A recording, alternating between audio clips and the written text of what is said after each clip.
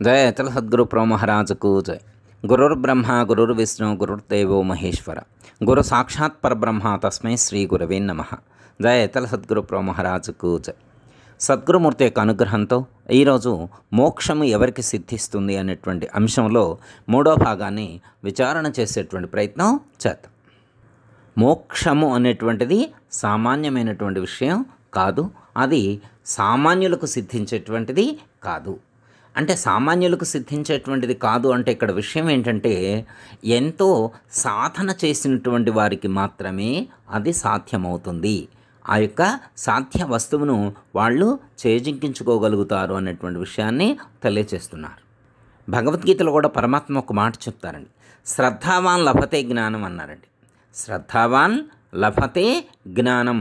ఎవరికైతే శ్రద్ధ ఉంటుందో, ఎవరైతే శ్రద్ధతో సాధన చేస్తారో వాళ్ళు మాత్రమే ఈ యొక్క జ్ఞానాన్ని పొందగలుగుతారు. ఎవరైతే జ్ఞానాన్ని పొందుతారో వారు మాత్రమే మోక్షాన్ని పొందగలుగుతారు అని చెప్తున్నారు. 4వ అధ్యాయంలో పరమాత్మ చెప్తారండి, శ్రేయాన్ ద్రవ్య మయాద్యజ్ఞ జ్ఞానయజ్ఞ పరంతప సర్వం కర్మాఖిలం పార్ద జ్ఞానే పరిసమాప్యతే అని చెప్పారండి. ఈ ప్రపంచంలో ఉన్నటువంటి సాధనలన్నింటికంటే, ఈ ప్రపంచంలో చేయబడేటువంటి ద్రవ్య యజ్ఞముల కంటే కూడా జ్ఞానయజ్ఞము శ్రేష్టమైనటువంటిది అనేటువంటి విషయాన్ని స్పష్టం చేశారండి. శ్రేయాన్ ద్రవ్య మయాద్యజ్ఞ జ్ఞానయజ్ఞ పరంతప అంటే సాధకుడు దైవాన్ని చేరటం కోసం చేయబడేటువంటి సాధనలు ప్రయత్నాలలో జ్ఞానము ద్వారా ప్రయత్నించటం అనేటువంటిది చాలా శ్రేష్టమైనటువంటిది. అంతకంటే తేలికైనటువంటిది కానీ అంతకంటే సులువైనటువంటిది కానీ మరొక ప్రయత్నం లేదు అని చెప్పారు. అర్థమైంది కానీ, అంటే మనం ఆధ్యాత్మికంగా దైవాన్ని చేరటం కోసం చేసేటువంటి ప్రయత్నాలలో జ్ఞానము ద్వారా ప్రయత్నం చేయటం చాలా తేలికైనటువంటిది, శ్రేష్టమైనటువంటిది అని చెప్పారు. మరైతే అలాంటి జ్ఞానం అంత తేలిగ్గా లభిస్తుందా? అందుకే పరమాత్మ ఏమంటున్నారంటే శ్రద్ధావాన్ లభతే జ్ఞానం అన్నారు. ఎవరికైతే శ్రద్ధ ఉంటుందో, ఎవరైతే శ్రద్ధతో సాధన చేస్తారో వాళ్ళు మాత్రమే ఈ యొక్క జ్ఞానాన్ని పొందగలుగుతారు. కేవలం యాంత్రికంగా చేయబడేటువంటి మంత్ర సాధన కానీ, యాంత్రికంగా చేయబడేటువంటి పూజ కానీ, యాంత్రికంగా చేయబడేటువంటి అర్చన కానీ, యాంత్రికంగా చేయబడేటువంటి అభిషేకం కానీ ఆ యొక్క మోక్ష సౌధాన్ని చేర్చలేవు. 7వ అధ్యాయంలో పరమాత్మ సూచిస్తారండి, మనుష్యాణం సహస్రేషు కస్సిత్య తతసిద్ధయే ఏతతామపి సిద్ధానాం కస్సిన్మాం వేతి తత్వతః అంటూ సెలవిచ్చారండి. మనుష్యాణం సహస్రేషు అంటే దైవాన్ని చేరుకోవటం కోసం ఈ లోకంలో ప్రయత్నం చేసేటువంటి వాళ్ళు అనేక మంది ఉన్నారు. మనుష్యాణం సహస్రేషు వేలాది మంది ప్రయత్నం చేస్తూ ఉన్నారు. లక్షలాది మంది దైవాన్ని చేరటం కోసం ప్రయత్నం చేస్తూనే ఉన్నారు. కస్సిద్య తతసిద్ధి యతతామపి సిద్ధానాం కస్సిన్మాం వేతి తత్వతః. ఈ ప్రయత్నం చేసినటువంటి వాళ్ళందరూ నన్ను చేరుకోగలరా అంటే చేరుకోలేరు.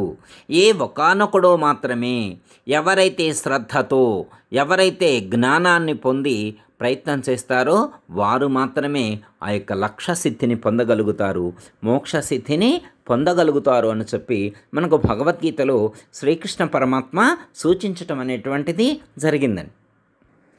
ఒక పిల్లవాడు నిరంతరం స్కూలుకు వెళుతూ ఉన్నాడండి. 365 రోజులు స్కూల్కి వెళ్ళాడు. 365 రోజులు స్కూల్కి వెళ్ళాడు. మరి 365 రోజులు స్కూల్కి వెళ్ళినటువంటి ఆ యొక్క విద్యార్థి ఉత్తీర్ణుడు అవుతాడా, ఫెయిల్ అవుతాడా, పాస్ అవుతాడా, ఫెయిల్ అవుతాడా అని మిమ్మల్ని ప్రశ్నించారనుకోండి, మీరేం చెప్తారు? అంటే ఆ పిల్లవాడు ఉత్తీర్ణత సాధించవచ్చు, సాధించలేకపోవచ్చు. మరి ఎందుకండి? మరి నిరంతరం స్కూల్కి వెళుతున్నాడు కదా, ఎందుకు ఉత్తీర్ణుడు కాలేడు, ఎందుకు ఉత్తీర్ణత సాధించలేడు అని చెప్పి మళ్ళీ ప్రశ్నించారనుకోండి, ఏం చెప్తారు? అంటే స్కూలుకు వెళ్ళటం ప్రధానం కాదు, ఎన్ని రోజులు స్కూలుకు వెళ్ళాడన్నది ప్రధానం కాదు, ఎంత జ్ఞానాన్ని సంపాదించాడు అనేటువంటిదే ఇక్కడ ప్రధానమైనటువంటి అంశం. స్కూలుకు వెళ్ళినటువంటి విద్యార్థులందరూ ఉత్తీర్ణత సాధించాలి అనేటువంటి నియమం లేదు.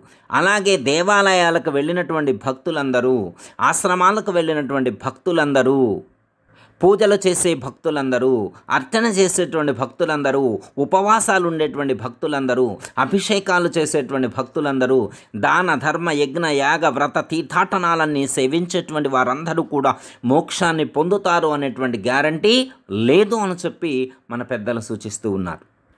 కేవలం బాహ్యంగా చేసినంత మాత్రాన ప్రయోజనం ఉండదండి. అంతరంగంలో మనస్సులో ఆ యొక్క జ్ఞానాన్ని నింపుకొని భక్తిభావంతో, ప్రేమ ప్రపూర్ణంగా, నమ్మకంతో, విశ్వాసంతో ఆ యొక్క జ్ఞానాన్ని పొంది జ్ఞానము ద్వారా చేయబడినటువంటి సాధన ముక్తిని ప్రసాదిస్తుంది అని చెప్పి మన పెద్దలు సూచిస్తున్నారు.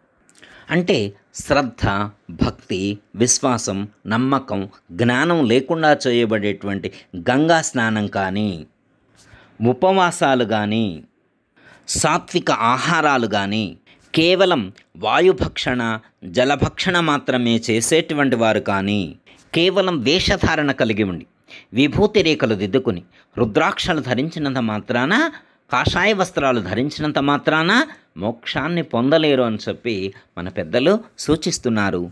దానికి సంబంధించినటువంటి మన పెద్దలు సూచించినటువంటి ఒక శ్లోకంలో చెప్పబడినటువంటి భావాన్ని ఇక్కడ మనం గుర్తు చేసుకునేటువంటి ప్రయత్నం చేద్దాం. మీనక్ స్నాన పణీపవన భుంగోషోస్తి పర్ణాశనః నీరా శాఖలు చాతకః ప్రతిదినం శైలే గుహే మూషికః భస్మో దూళిత విగ్రహస్థో శునకో ధ్యానాది రూఢో బకః ఏ తేషాం ఫలముక్తికిం నకి జ్ఞానం వినా నిష్ఫలం అంటూ సెలవిచ్చారండి. ఇప్పుడు చేపలు ఉన్నాయనుకోండి, నిరంతరం కూడా జలంలోనే జీవిస్తూ ఉంటాయి. ఇప్పుడు ఉందనుకోండి, గంగా నది, కృష్ణానది, గోదావరి, యమున, నర్మదా, సింధు మొదలైనటువంటి పవిత్ర నదులన్నింటిలో కూడా చేపలు కనిపిస్తూ ఉంటాయండి. అంటే చేపలు నిరంతరం కూడా పవిత్రమైనటువంటి నదులన్నింటి యందు కూడా జీవిస్తూ ఉంటాయి, చరిస్తూ ఉంటాయి. మరి తీర్థాటనం వల్ల ముక్తి వచ్చేట్లయితే, నిజంగా తీర్థాటనం చేస్తేనే ముక్తి ప్రాప్తించేట్లయితే ముందుగా ఈ యొక్క జలచరాలకే ఆ యొక్క మోక్షం అనేటువంటిది సిద్ధించాలండి. మోక్షాన్ని పొందాలని చాలామంది ఉపవాసం చేస్తూ ఉంటారండి. మరి ఉపవాసం చేసినటువంటి వాళ్ళందరూ ముక్తి పొందేట్లయితే మొట్టమొదట పాములకి మోక్షం రావాలండి. ఎందుకంటే నిరంతరం కూడా ఎలాంటి ఆహార పదార్థాలను సేవించకుండా వాయుభక్షణ చేస్తూ కేవలం గాలిని మాత్రమే సేవిస్తూ ఉపవసిస్తూ ఉంటుంది. కనుక ముందు మోక్షం వచ్చేట్లయితే పాముకు మోక్షం రావాలండి. చాలామంది మోక్షాన్ని పొందాలి అనేటువంటి లక్ష్యంతో ఆహారాన్ని విసర్జించి, అంటే ఆహారాన్ని స్వీకరించకుండా కొంతమంది ఆకులు, ఫలాలు ఇలాంటి కేవలం ఫల పుష్పాలు మాత్రమే సేవిస్తూ, కేవలం సాత్వికాహారం మాత్రమే సేవిస్తూ, అమృతాహారాన్ని మాత్రమే సేవిస్తూ చాలామంది జీవిస్తూ ఉంటారండి. కేవలం అలాంటి ఆహార పదార్థాలను సేవించినంత మాత్రమే మోక్షం వచ్చేట్లయితే మొట్టమొదట మేకలకు రావాలండి మోక్షం. ఎందుకంటే మేకలు నిరంతరం కూడా అలాంటి ఆకులు అలాంటివే సేవిస్తూ జీవిస్తాయి. కొంతమంది ఆహారాన్ని స్వీకరించకుండా కేవలం జలభక్షణ చేసి, కేవలం నీరు మాత్రమే ఆహారంగా సేవిస్తూ జీవిస్తూ సాధన చేసేటువంటి వాళ్ళు కొంతమంది కనిపిస్తూ ఉంటారు. కేవలం నీళ్లు మాత్రమే సేవిస్తూ జీవించటం వల్ల మోక్షం వచ్చేట్లయితే మొట్టమొదట చాతక పక్షులకు రావాలండి. చాతక పక్షులు నీరు మాత్రమే సేవిస్తూ జీవిస్తాయండి. చాతక పక్షిలో ఉన్నటువంటి మరొక గొప్ప విశేషం ఏంటంటే అవి భూమి మీద ఉన్నటువంటి నీరు సేవించవండి. మనకు దప్పికైందనుకోండి, మనం ఏ చెరువు నీళ్ళో, నదుల్లో నీళ్ళో, బావుల్లో నీళ్ళో సేవిస్తామండి. కానీ చేతక పక్షి అలా కాదండి. వర్షాకాలం వచ్చేంత వరకు వేచి చూస్తూ నిరంతరం ఆకాశం కేసి చూస్తూ ఉంటుందండి. ఎప్పుడు మేఘాలు ఏర్పడతాయా, ఎప్పుడు వర్షం కురుస్తుందని. అంటే కేవలం వర్షపు నీటి చుక్కలు మాత్రమే సేవిస్తూ జీవించేటువంటివి చేతక పక్షులండి. అంటే చేతక పక్షుల వలె నిరంతరం కూడా కేవలం జలాన్ని మాత్రమే భక్షణ చేస్తూ జీవించినంత మాత్రాన మోక్షం సిద్ధించదు అని చెప్పి మనకు పెద్దలు చెప్తున్నారండి. ఒకవేళ నిజంగా మోక్షం వచ్చేటైతే వాటికే రావాలి. చూడండి, చాలామంది రాజయోగంలో ఉంటే మోక్షం సిద్ధించదని. అంటే రాజయోగం అంటే గృహస్థాశ్రమం అండి. భార్య, పిల్లలు, కుటుంబంతో కలిసి ఉంటూ సాధన చేస్తే మోక్షము సిద్ధించదు అని చెప్పి కొంతమంది సన్యాసం స్వీకరిస్తూ, కొంతమంది అటవీ ప్రాంతాలకు వెళ్ళి ఏ కొండ గుహల్లోనో జీవిస్తూ అక్కడ ఏకాంతంగా సాధన చేస్తూ ఉంటారండి. అంటే ఏ కొండ గుహల్లోనో కూర్చొని జపం చేస్తూ తపం చేస్తూ ఉంటే మోక్షం వచ్చేట్లయితే మొట్టమొదట మూషికాలకు మోక్షం రావాలండి. మూషికాలంటే ఎలుకలండి. ఎలుకలు నిరంతరం కూడా సంచరించేటువంటిది కొండ గుహల్లో, లోయల్లో, కన్నాల్లోనే జీవిస్తూ ఉంటాయి. వాటికి రావాలి మోక్షం ముందు. కొంతమంది ఒంటి నిండా విభూది రాసుకుంటారండి. ఒంటి నిండా విభూది రాసుకొని రుద్రాక్షలు ధరిస్తూ ఓం నమః శివాయ అంటూ జీవించేటువంటి వాళ్ళు ఉంటారండి. కేవలం శరీరానికి విభూతి రాసుకుంటేనే మోక్షం వచ్చేట్లయితే మొట్టమొదట శునకాలకు రావాలండి, కుక్కలకు మోక్షం రావాలి. ఎందుకంటే నిరంతరం అవి బూడిదలోనే పొల్లుతూ ఉంటాయండి. కొంతమంది ధ్యానం చేస్తూ ఉంటారండి. ప్రపంచానికి దూరంగా వెళ్ళి ఏకాంత ప్రదేశంలో కూర్చొని శరీరాన్ని నిశ్చలంగా ఉంచి మనసును ఒక వస్తువునందు లేదా ఒక దృశ్యమునందు కానీ ఒక మంత్రమునందు కేంద్రీకృతమనర్చి ధ్యానం చేస్తూ ఉంటారండి. నిజంగా ఏకాంత ధ్యానం చేసేటువంటి వాళ్ళకే మోక్షం వచ్చేట్లయితే అలా కొంగలకు రావాలండి. కొంగలు కూడా నిరంతరం కూడా చేపల కోసం అలాగే ప్రయత్నం చేస్తూ ఏకాగ్ర ధ్యానం చేస్తూ ఉంటాయండి.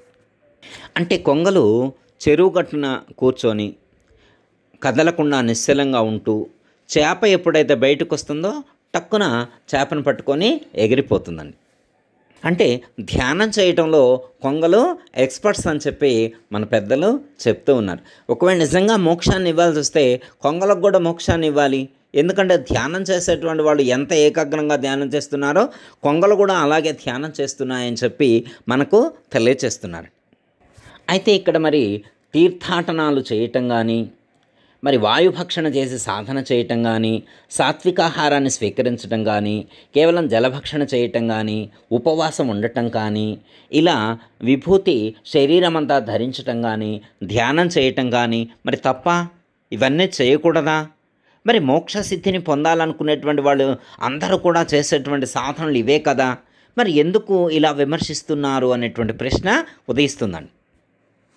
మన పెద్దలు మరి ఇలాంటి విషయాల గురించి మరి ఎందుకు చెప్పారు అనేటువంటి విషయాన్ని నెక్స్ట్ వీడియోలో తెలుసుకునేటువంటి ప్రయత్నం చేద్దాం. జయ తల సద్గురు ప్రభు మహారాజుకు జై. అందరికీ జై గురు.